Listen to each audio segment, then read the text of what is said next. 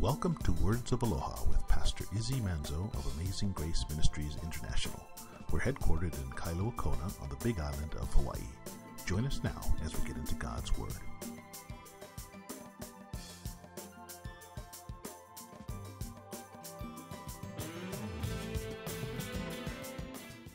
Father God, we thank you for this wonderful day today. We thank you to be here on this beautiful beach. Lord, just the many, many blessings that you've provided for us in our lives, both individually and as a church. We thank you for our brother Steve to be able to join us today and hear your word. And Lord, just for all of us in the audience today, to be able to hear and internalize, Father, the message that you have prepared today that you'll deliver through your servant Izzy. Father God, we love you and praise you in Jesus' name. Amen. Amen. Well, good morning, guys. This morning we have a wonderful book to embark on. It is the book I actually started the church here with. It's called the Book of Romans. And it is an awesome book of the Bible to, in Haley's Bible Handbook, it's a pastoral study aid we were taught about at Bible school. Haley wrote, if you want to see your church transformed, teach the book of Romans verse by verse to your church. If you want to see your life transformed, read the book of Romans verse by verse and learn it. And you will see God move mightily in your life. And so this book is truly an empowering message that will transform you in your day-to-day Christian faith. It touches on so many different things to build our faith. And so this morning we're going to start off with the book of Romans. And just to give you a little background, as I like to do, I found, for me, I glean a lot more out of a book if I know who's writing it, who are they writing to, the circumstances, maybe what's going on.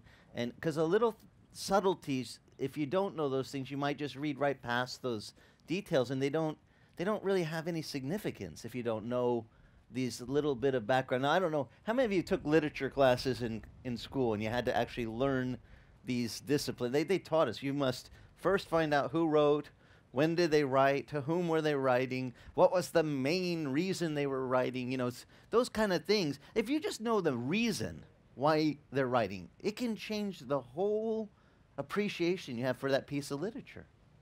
I mean, it literally can make a book come to life. Whereas if you don't know, you might just read it and go, this isn't really touching me. I don't, what's so significant? And then you find out some details. You're like, oh, wow.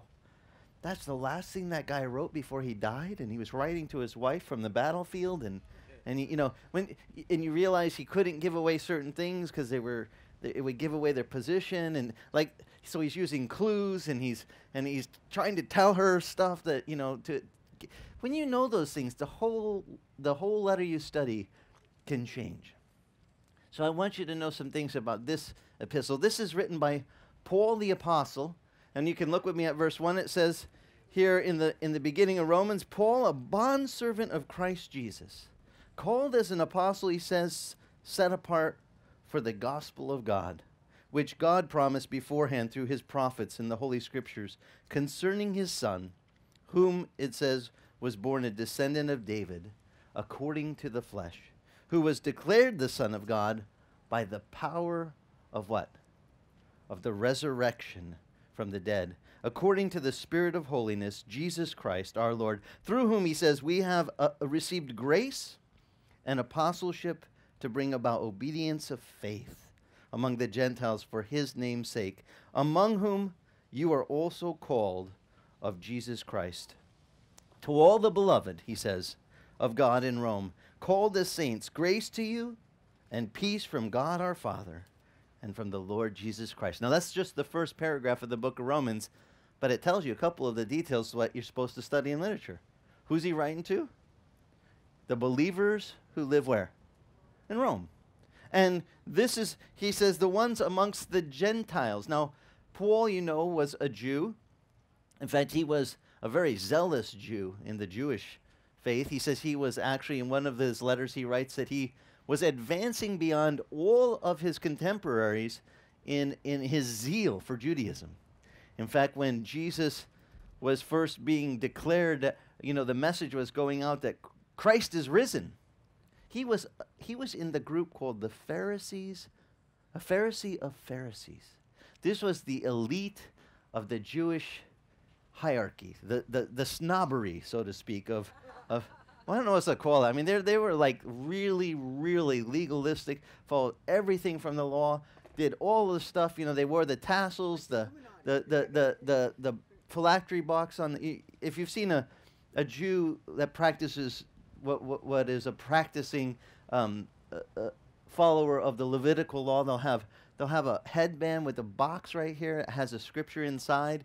They take literally the verse that says to put God's word at the forehead, and so they, you know, some people wonder what that box is on their head, and not to cut your sideburns, so they'll have those little ringlets of their hair right here. They can have really short hair everywhere else, but they won't cut their sideburns. They'll have these little rings, and they'll cover their head, and they'll do all these stuff that they do as follow. They will have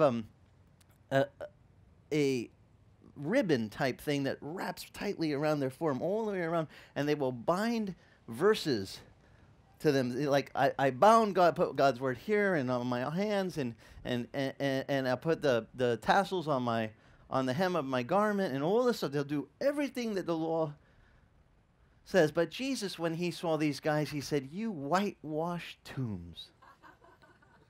You guys are whitewashed sepulchres. You're all clean on the outside, but inside," he said, "they were full of what? Dead men's bones." You know, spiritually to Jesus, he said, "You reek of death.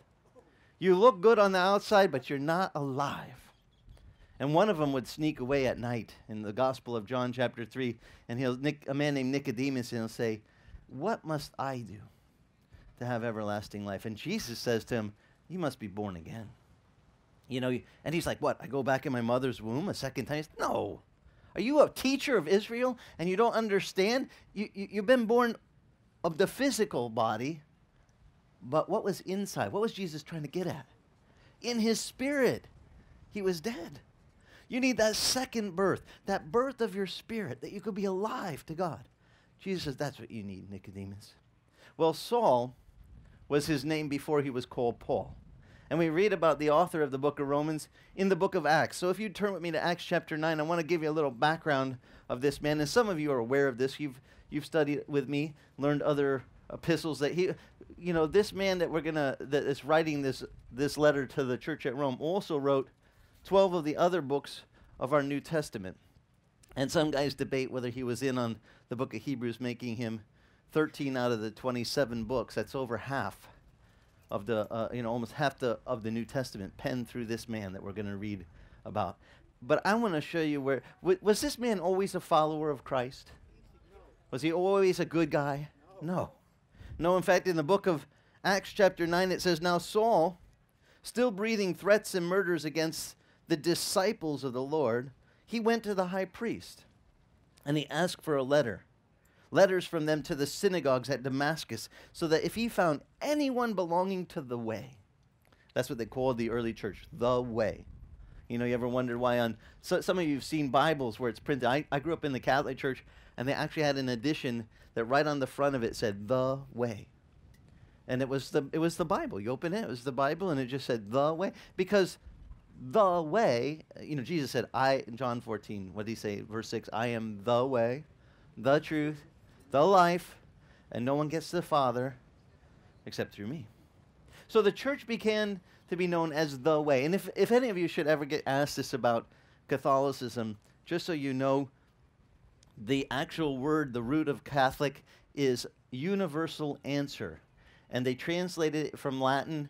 It's a Latin word that was taken from the very word that we use for the way. So when they say, what does Catholic mean? It really means the way. It's supposed to be the way. Now, does it mean that, sometimes over time traditions of men get mixed in and men muck up some things and they lose that sweet truth of where it began. But I just want you to know the root of where it began. Okay, so here, Saul has asked from the leaders of the synagogue, "Can I have permission? I need you guys to write me a letter, so I can go all the way to Damascus and I can persecute anybody that says they belong to this way. They're really annoying. They're going around telling everybody that Christ is risen, and you know, this Jesus guy rose from the dead, and he's alive, and we need to be born again. And what are they talking about? I'm a Pharisee. You know, I'm the religious. He's wearing the box, doing the whole thing, and he's like, So it says here, they granted him the letter, by the way, that he might be able to bind both men and women and bring them bound to Jerusalem. And so in verse 3 of Acts chapter 9 it reads, "And as he was traveling, it happened that as he was approaching Damascus, that suddenly a light from heaven flashed around him, and he fell to the ground, and he heard a voice saying, 'Saul, Saul, why dost thou persecutest me?' Saul, why are you persecuting me?" And he said to him, "Who are you, Lord?" And he said, "I am Jesus, whom you are persecuting. He said, "But get up and enter the city, and it will be told you what you must do." And then the men that traveled with him stood speechless, it says, hearing a voice, but not seeing anyone. Only he gets to see the Lord, okay? He sees this light, a light brighter, it says, than the sun at high noon. And the original, that's what it reads. That's how bright the light was that is shown to him. The Lord revealed himself. Now, you guys have read the story. You know what happens. Saul gets up, and it says in verse 8, when he rose from the ground, though his eyes were open, I want you to pay attention to this. His eyes are open. Yet, could he see? No. Blinded by the light. That's what he was, man. He's blind. So they led him by the hand and brought him into Damascus. And he was there 3 days without sight. Neither did he eat, nor did he drink. Now it says there were disciples there at Damascus, a man named Ananias, and the Lord said to him in a vision, "Ananias." And he said, "Here I am, Lord." The Lord said to him, "Get up and go to the street called Straight, and inquire at the house of Judas for a man from Tarsus named Saul, for he is praying. And he has seen a vision of a man named Ananias come in and lay his hands on him so that he might regain his sight." But Ananias answered and said, "Lord, I have heard about this man, how much harm he has done to your saints in Jerusalem. And he has authority from the chief priest to bind all who call on your name." Lord, excuse me, objection. I know about this guy, and he has it's like the law is on his side. The religious leaders are with him. And this, I could just see him going, "This is a bad idea, Lord." Now, none of you would ever say this to the Lord, right? The Lord's telling you to do something like, "Sorry, Lord, that's a bad idea." But pay attention to the details. The Lord told him that Saul was praying, and that God had revealed to him while he was praying that a man named who? Ananias was going to come and lay hands on him, and he was going to regain his sight. Now, this is the point where you hope Ananias listens to the Lord. Because he could just say, "Forget it, I ain't going, man. That guy's a bad dude. I don't feel like being imprisoned and beaten." And he said he had some people stoned, and I'm not doing it. But listen to what Ananias said. In verse 15, the Lord then said to him, "Go, for he is a chosen instrument of mine, to bear my name before the Gentiles and before kings and before the sons of Israel. For I will show him how much he must suffer for my name's sake." Ananias, don't worry. He's caused suffering, but I'm going to show him what he'll suffer. Now this is Ananias, well, verse 17, you guys probably know the rest of the story. He departs, he enters the house, he lays hands on him and says, "Brother Saul, the Lord Jesus, who appeared to you on the road by which you were coming, has sent me so that you might regain your sight and be filled with the Holy Spirit." And immediately, it says, there fell from his eyes something like scales. And he regained his sight, and he got up and was baptized, and he took food and was strengthened. And for several days he was with the disciples who were at Damascus. And immediately he began to proclaim Jesus in the synagogue, saying that he is the Son of God. This man had a radical conversion. Now, in this conversion, we find out that the Lord speaks to him. And I like this part because I joke that Jesus is part Sicilian because of my roots. Because he says to him, he says, Saul, Saul, why dost thou persecuteth who? Me. But Jesus had already risen. You guys know this part, right? In the book of Acts, he had already rose and ascended to the Father at the second chapter in the book of Acts. He's up in heaven. So, this is why I say he's Sicilian, because who was he really picking on? The followers of Jesus, his bride. We're called the bride of Christ, right? Every one of us that believe in the Lord, collectively, we are his bride. That's how much he loves us. And he says, you're my bride. But if you pick on his bride, like try this to a Sicilian family. Pick on my bride. I don't really wish you would, because it wouldn't be good for you.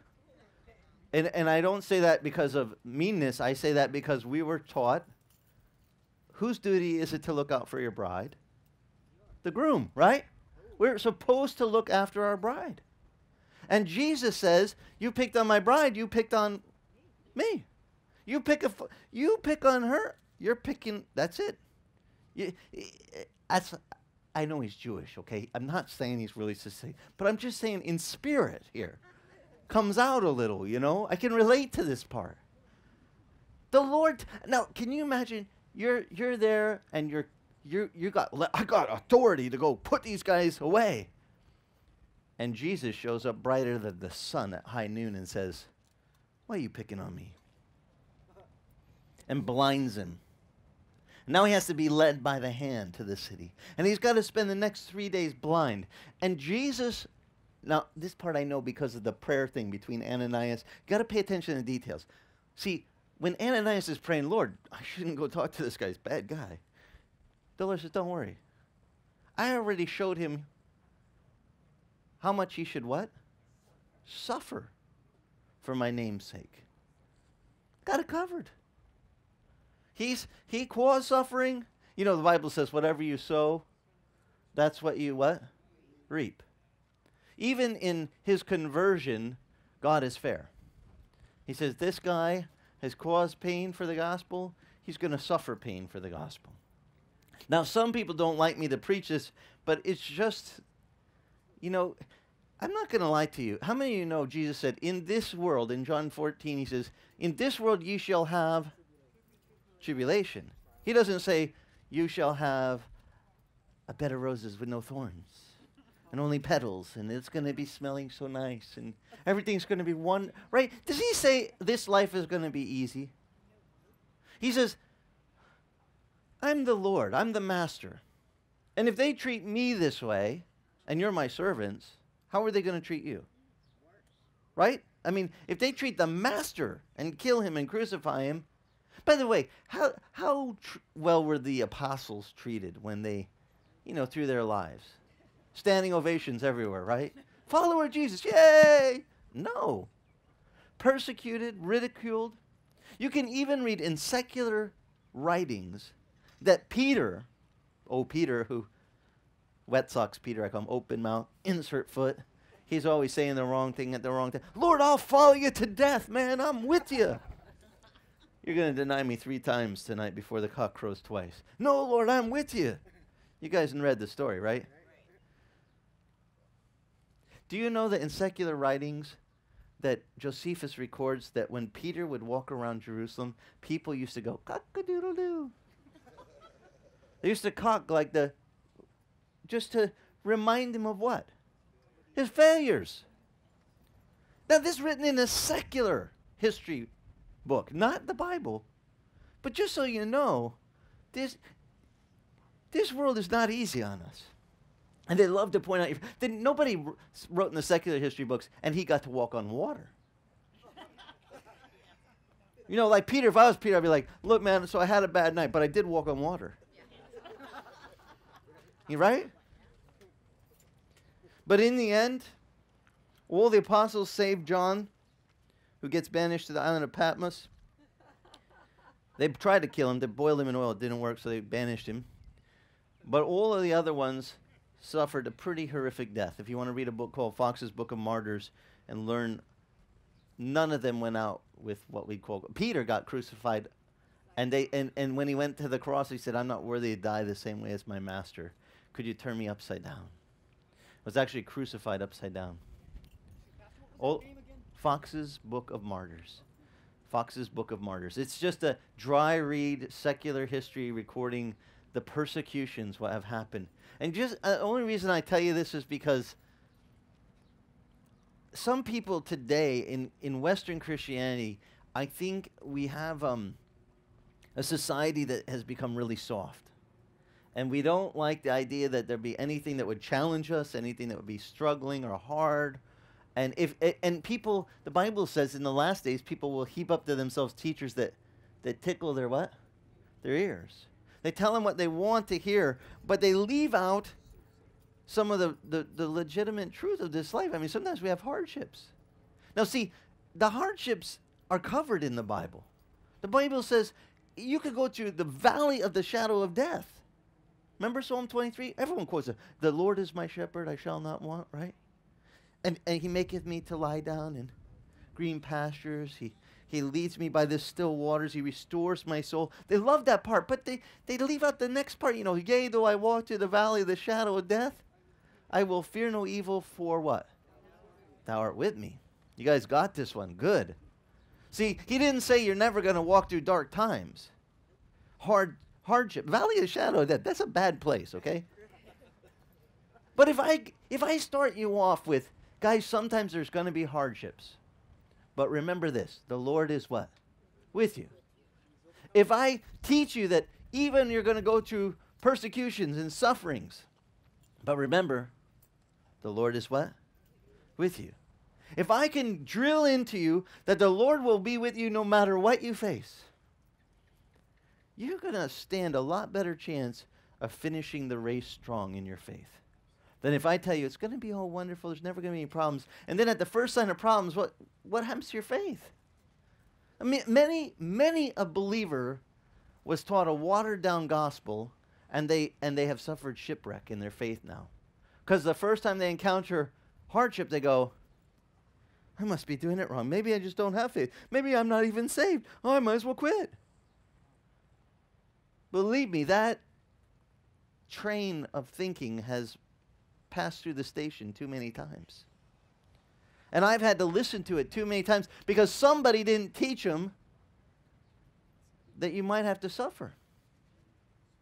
But Jesus said, blessed are you when men persecute you for my name's sake. Not blessed are you when men persecute you because you're stupid. Okay, don't be using your stupidness and saying, I'm just being persecuted for Jesus. No, some of you being persecuted because you're dumb. And you're doing dumb stuff. Stop the dumb stuff. But if you're just serving the Lord and you get persecuted, take comfort. You're in good company. Because Saul was a persecutor of the faith, and Jesus went, you. First of all, Saul in Hebrew means desirable. It's the male equivalent of, for the gals, it's the in English we say, you know, the hotties, the fox, the really pretty girl. In Hebrew, if you say Saul, it's the male version of handsome, you know, desirable. It's literally translate desirable for like a desirable, handsome guy like GQ. There you go. On the front of the magazine, the GQ guy. There you go. I'm Saul, you know. The Lord goes, we ain't going to call you that anymore. We're going to call you Paul. Yeah.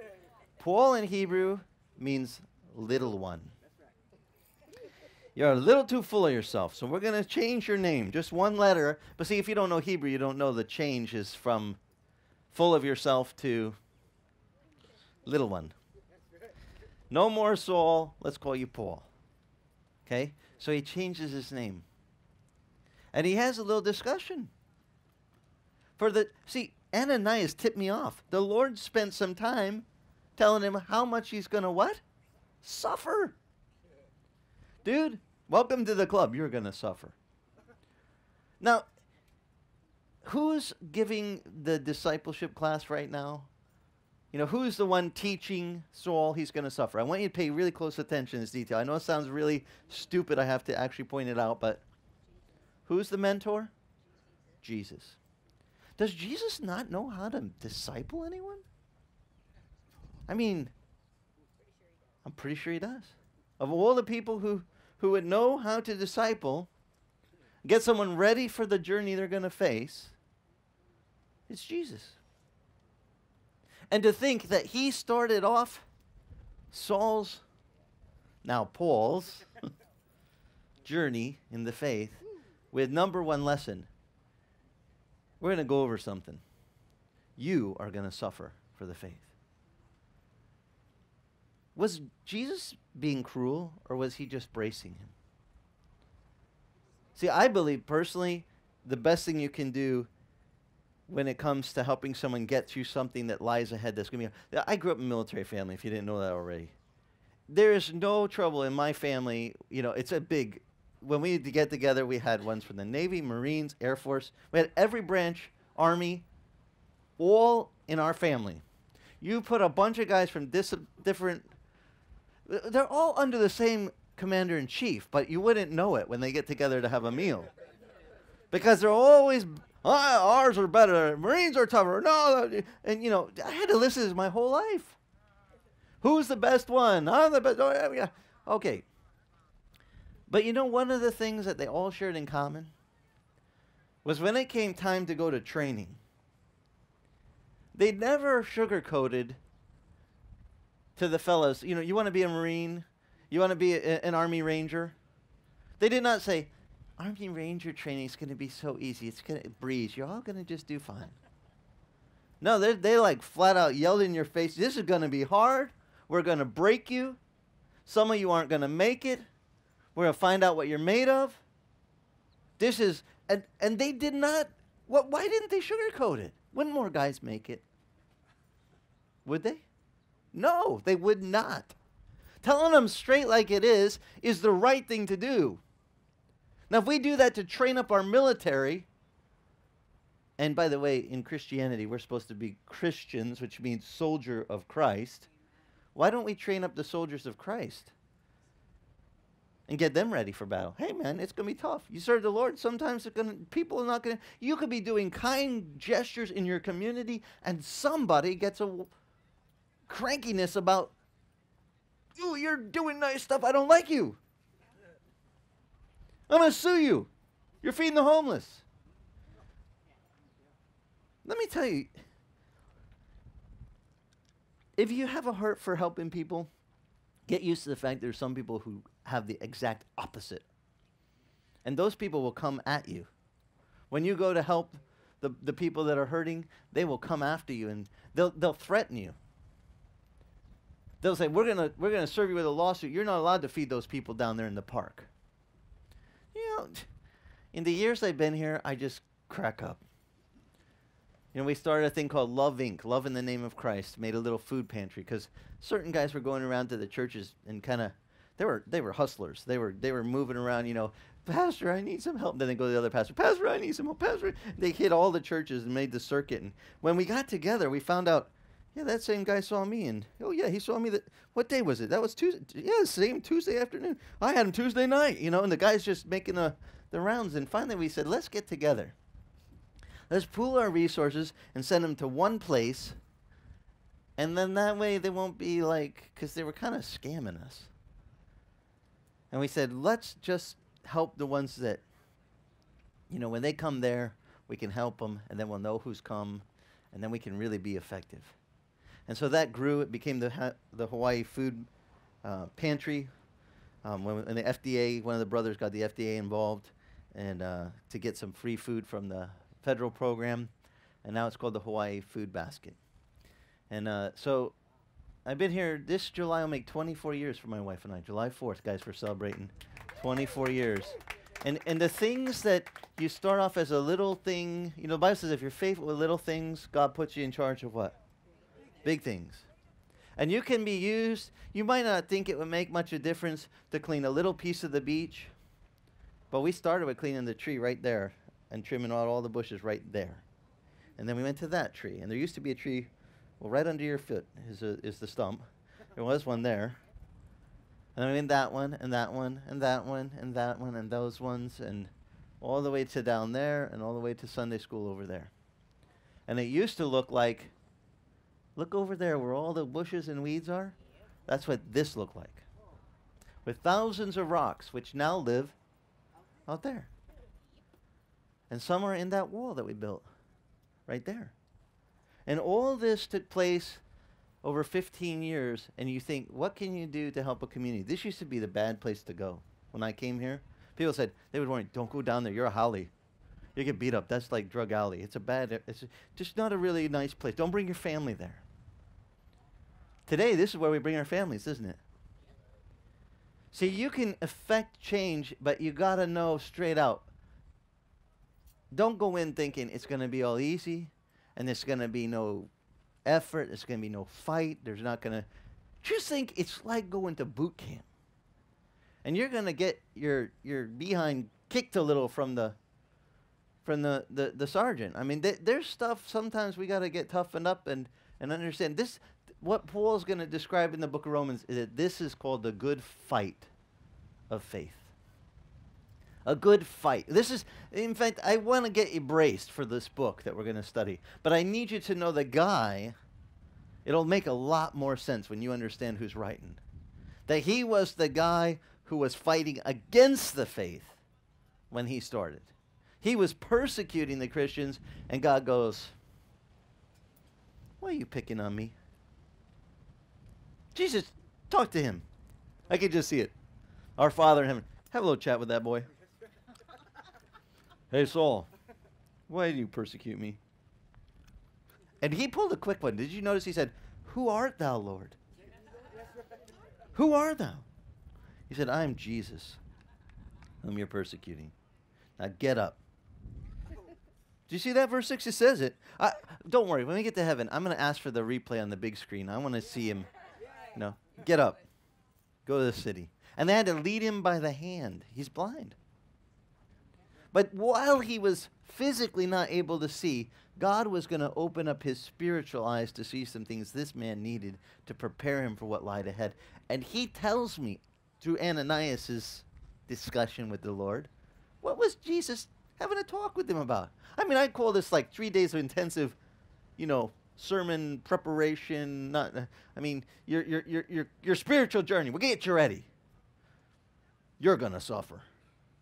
Next day, you're going to suffer. It says that the Lord told Ananias, don't worry, I took care of this. I have shown him how much he's good. Now, did Saul, who became Paul, did Paul in the Bible suffer for the gospel? Do you guys know this? The book of Corinthians, he writes, I have been shipwrecked, spent a night and day in the deep. I have been beaten. He had received from the Jews 5 times when they would... the Romans, when they would whip a man with rods, they could and scourges, they could whip a man 40 save 1. In other words, at 40 was considered the 40th blow they could kill a man. So they save 1 back. We whip him within 1 stripe of killing him, leave him alive to suffer the recuperation. 5 times, this man who's writing this book will receive that punishment. He'll be stoned to death, thrown over the city wall into the rubbish heap as dead, and the Lord will say, get up, we're not done. This guy, I mean, he's amazing. I mean, but he was not taught from the beginning, it's all going to be wonderful and easy. He's taught what he was going to suffer. So if teaching Christians that are starting out that you might face some persecutions, you might face some sufferings, is a bad idea to teach as a mentor, then just understand I'm only copying Jesus.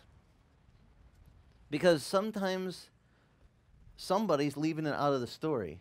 And I hate seeing the wake of that boat when it passes through. That, there in our country, there was a very ear-tickling doctrine a couple decades ago about, you are a child of the King. You are one of his precious children. He's your heavenly Father. That's all true, by the way.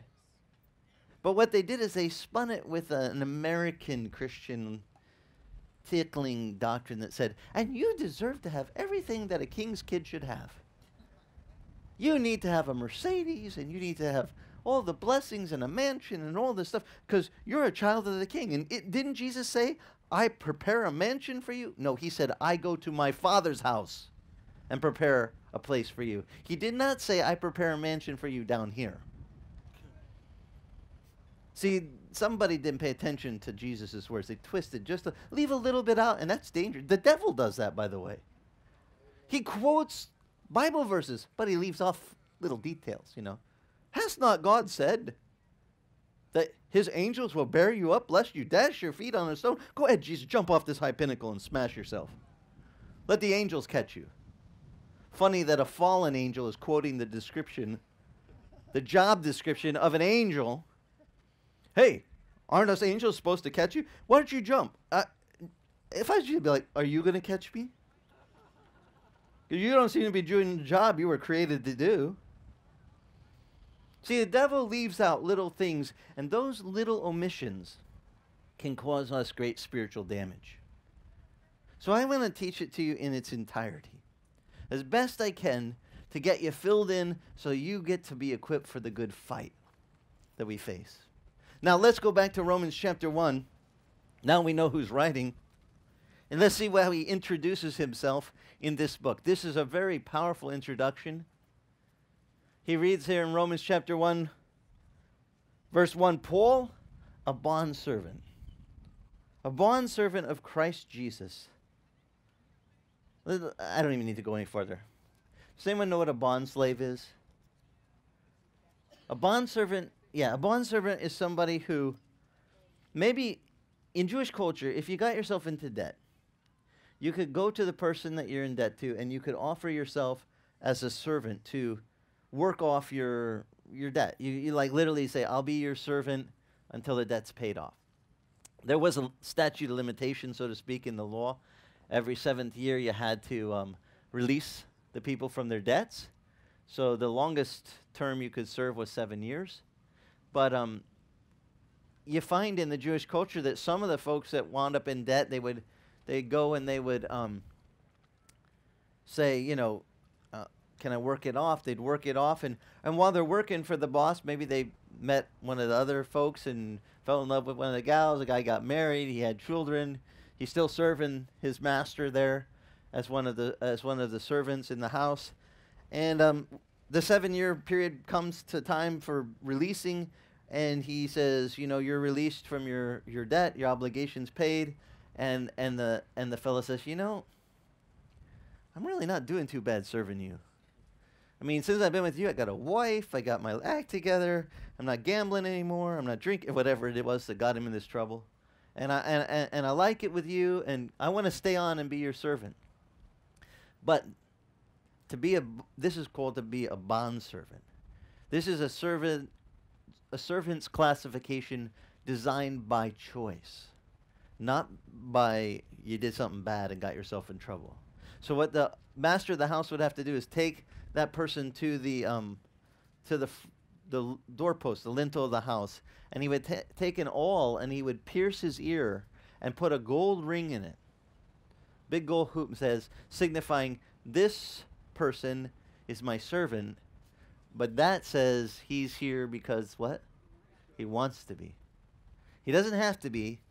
He just wants, he has found that I'm a good master. Now, if you had a bunch of bondservants running around your property, someone came up and they didn't know anything else about you, but they saw that all the guys that worked there had a bondservant's gold hoop in their ear. What would it tell the people about the lord of that house, the master? He's a good master.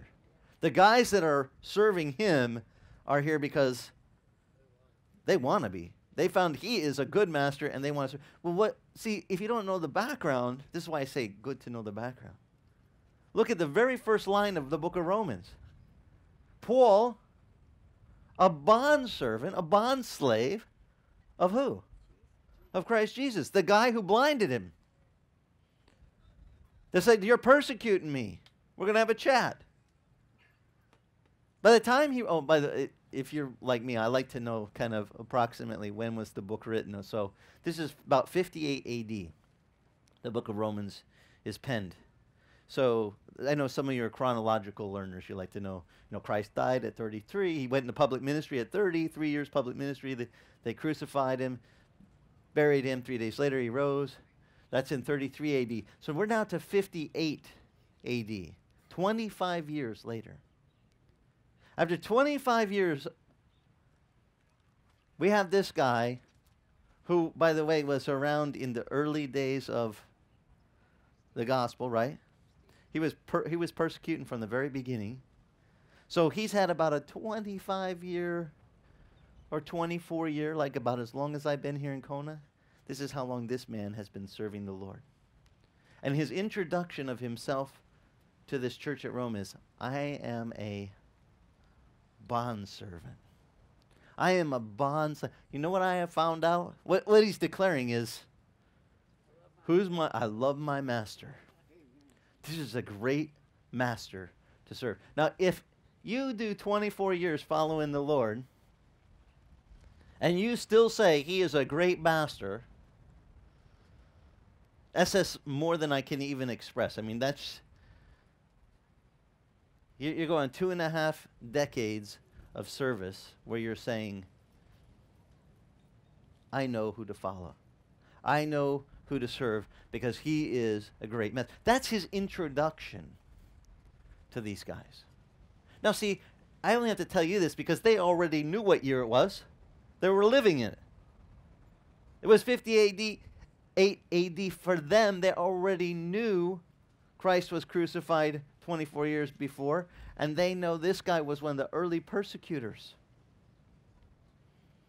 And yet he has been converted and has been following the Lord all of these years.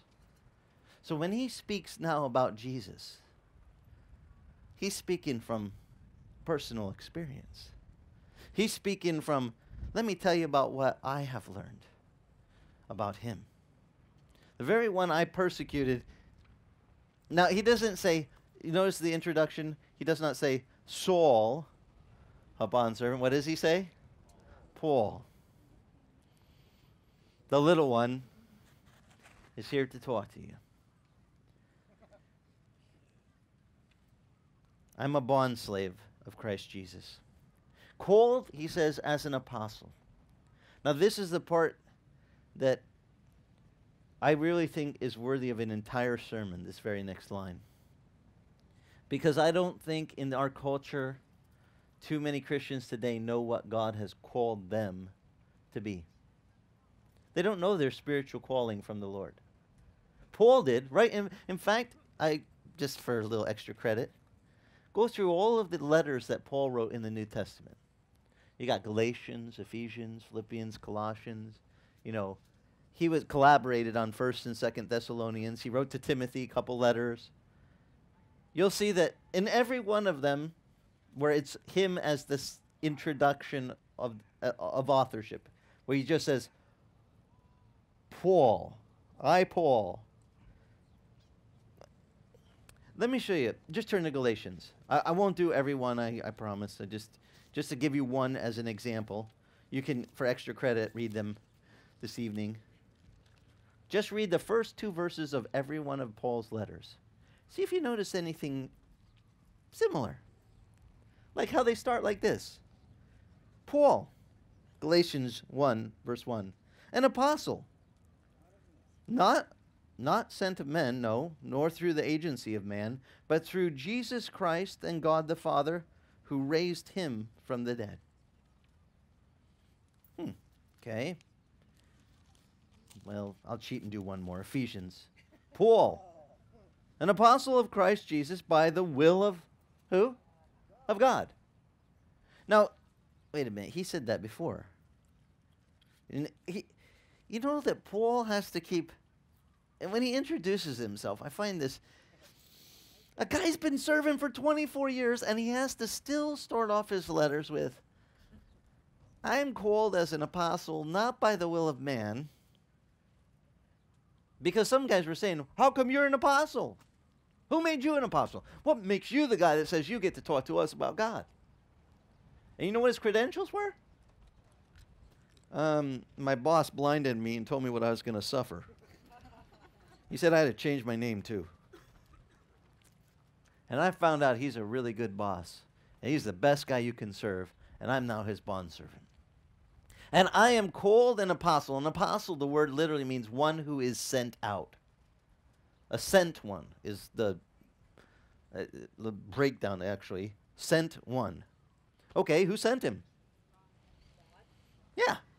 And so you're a sent one by whose will? Like what organization? Was there a church group that sent you out? Did you get sent out by, you know, some guys, some elders? He said no. It was sent out by whose will? God's will. By the way, is that a good thing to know when you're when you go to follow whatever God calls you to do? It's really good that you know it's him who called you to it. In fact, this is why I say a whole sermon could be dedicated to this, because most Christians in America do not know what their calling is from the Lord. Turn to 2 Peter. Let me show you this. Peter knows he's about to die. And when he writes 2 Peter, he actually says that the Lord has made his departure known to him. That it's coming. It's imminent. So he says, the Lord told me I'm going to go.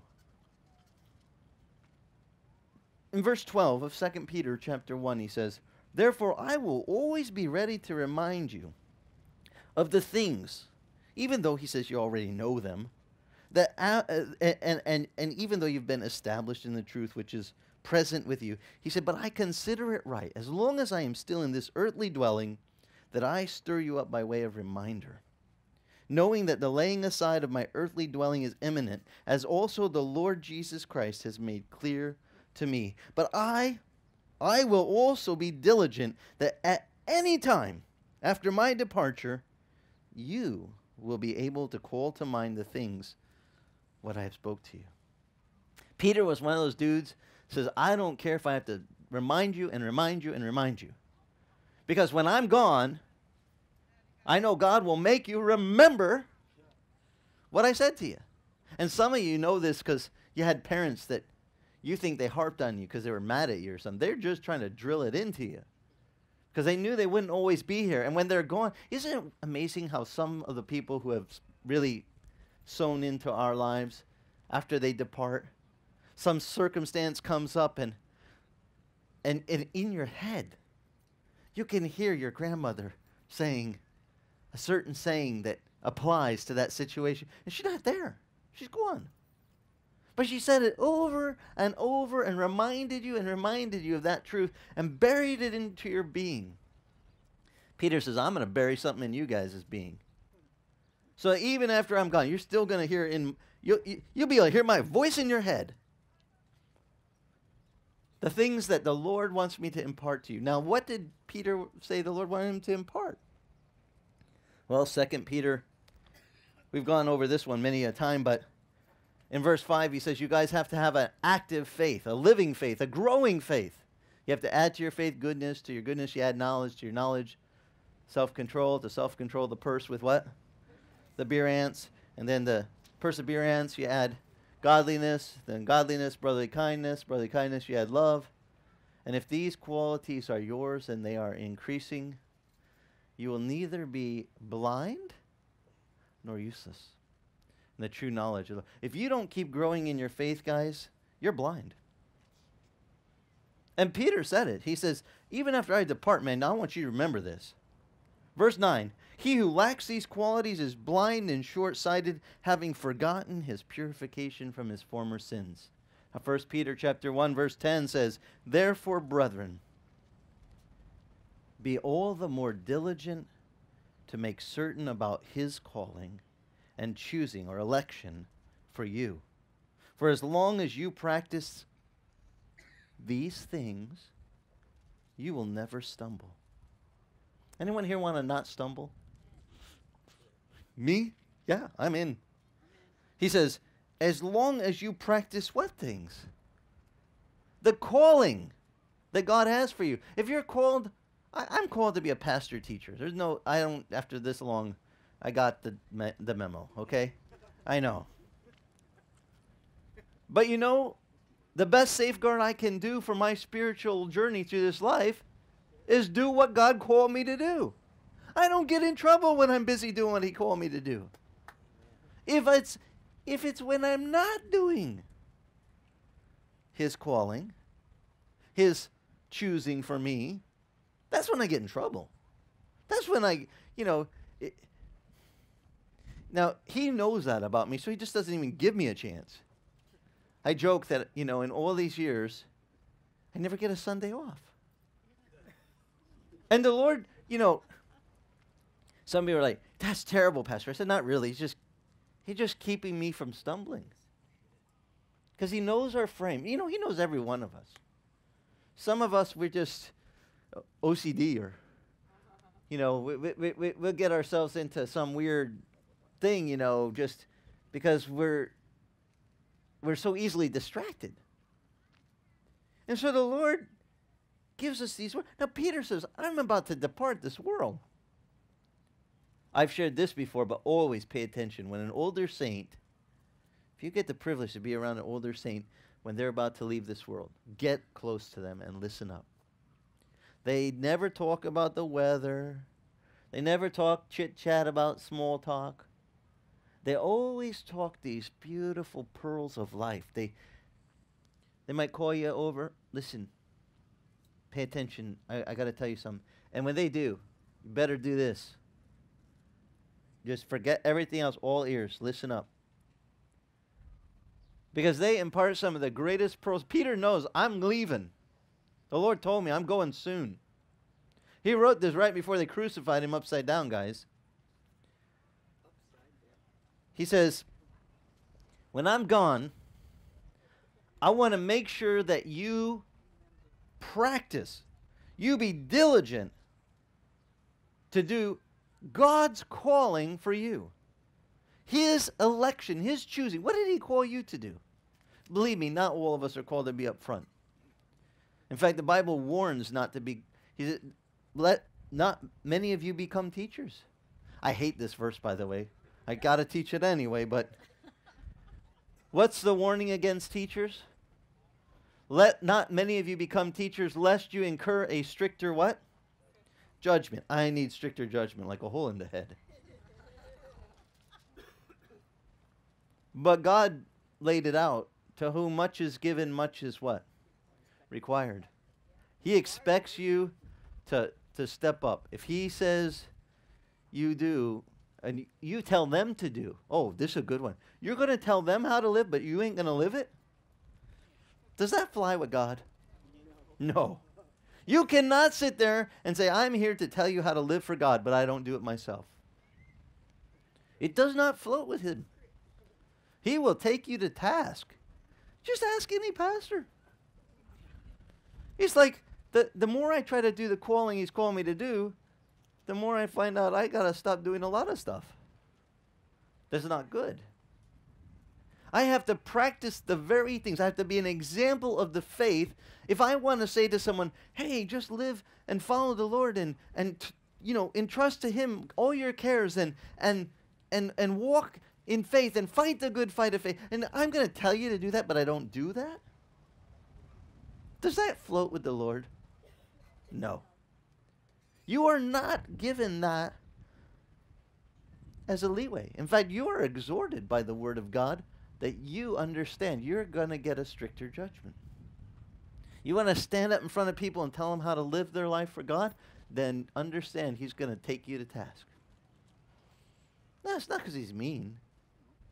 He just wants guys to take this thing soberly, spiritually. This is a real thing. And Paul, when he's going to write to the church of Rome, he's going to say, be sober in your spirit. Sometimes our spirits are diluted, polluted by this world. And we need to have that stuff, taken away. And Paul's going to address that, okay? This is just the intro. But trust me, he's going to lead right to that very thought, that we not be conformed to this world, but we be what? Transformed by renewing our minds. This is one of the best things for you. It's going to renew your thinking. As we go through the book of Romans, it will lift you up. It will make you just go, wow, this is the right. You will know. Listen, when we get done with this book, you'll be going, this is what, some people come to me, that is what I was looking for in my Christian walk. I've been reading the Bible, I never saw that. I'm like, it's right there in the book of Romans. How to be transformed by renewing your mind. We'll go over that later. But I'm just kind of giving you a little preview what's coming up. Now next week, if you do me a favor, please read the first chapter of the book of Romans. It's going to take me a while. I had some really great Bible teachers that taught me this book in depth. Verse by verse, we studied the Greek. We learned all sorts of stuff in the background. And I've already completed teaching the entire Bible. Every chapter, every verse to this body of believers here. If you sat with me long enough, you know, it took 15 years to make the first pass. I'm not sure I'll ever make a second one, but I'm working on it. I'm on my second pass, and I've slowed way down. This is my wife says, this is inching through the word now with Pastor Izzy.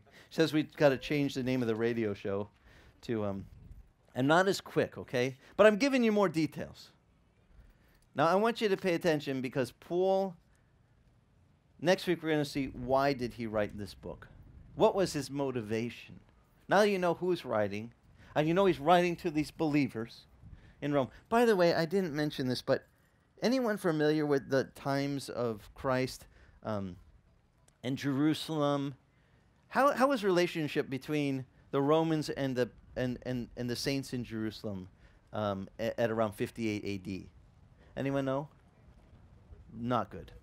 At 70 A.D., Rome will say that's enough, and they'll just sack it. They'll raze, I mean R-A-Z-E. They will erase. We get the word erase. They will just flatten the buildings in the old city. They will just say, we are sick of you zealous, annoying guys, and they're just going to come in and just literally slaughter.